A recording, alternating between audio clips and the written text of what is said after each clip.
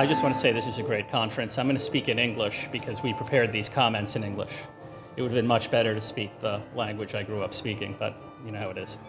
I want to share with you a set of ideas about the role of technological innovation in reducing inequality that go beyond specific programs. A lot of the discussion today has been about those specific programs. But I want to talk about structural capabilities which will inevitably unleash innovation in education, healthcare, and countless other fields. I want to speak to the power specifically of two technological transformations: the decentralization of communications capabilities and the parallel decentralization of power generation. You know, across my career, in 2 decades at McKinsey and more than half a decade as president of the Ford Foundation, and now in a broad range of work as a technology investor and advisor to global development organizations, I've seen the capacity of technological innovation to create capabilities for change we could not have imagined before they were put in front of us. In short, technology is taking us into an era in which the capacity to transform the lives of the poorest for the better will grow exponentially. Barriers to communication and power supply will vanish, are vanishing, enabling educational opportunities, health access, and economic growth in unprecedented ways.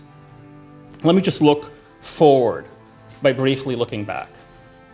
Not long ago, bringing even basic voice services to some rural areas was considered unaffordable. We can't get there because there's a river. We can't get there because there's a forest. Today, you can find wireless services in rural villages and the Andean highlands. Literally, there's wireless service in places where there isn't even running water.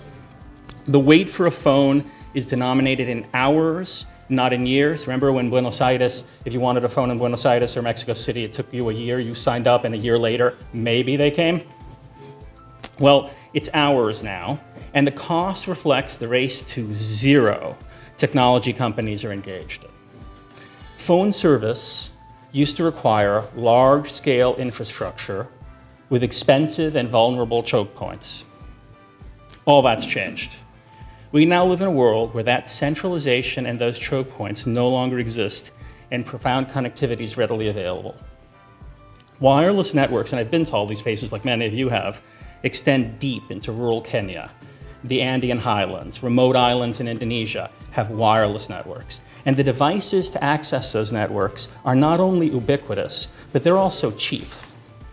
An iPhone 6 that you might buy today costs you $600. But an iPhone 4, a marvel just 48 months ago, remember, an iPhone 4 48 months ago, is now available by the hundreds of millions used for as little as $10.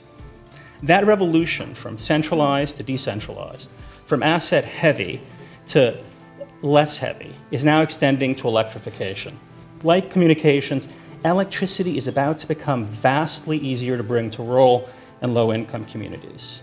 And the revolution starts with solar power, small, portable panels producing enough electricity to provide basic energy, light at night, the power to charge a cellular phone.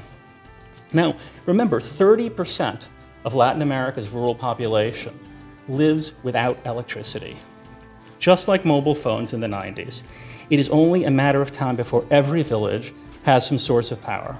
Let me be clear, this is no pipe dream. You can order, even on Amazon, for $100, a mobile device, laptops more powerful, rather, cell phones more powerful than laptops, the electricity to power that device through small devices, small portable mobile devices, and anything else. Infinite frictionless communications and the distributed power required to make it work are a reality today, and with good policy can be ubiquitous tomorrow. Programs are fabulous. The platform on which those programs can ride is available to all of us for $100 a household. What does this mean?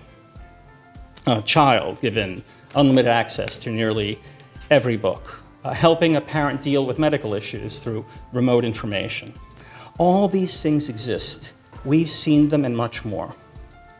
What I find most exciting are things that not even have been invented yet. Right now, the governments of Peru and Indonesia are holding a conference about how, just a second, how they're using mobile devices to create cash payments, bringing together the processing power of nearly free advanced mobile devices and solar power, the solar power required to run them. Putting those capabilities in the hands of the poorest has the capacity to bring even the most rural poor into the world of opportunity we live in. Programs are great, but these platforms have to be developed, and they can be developed cheaply. Thank you.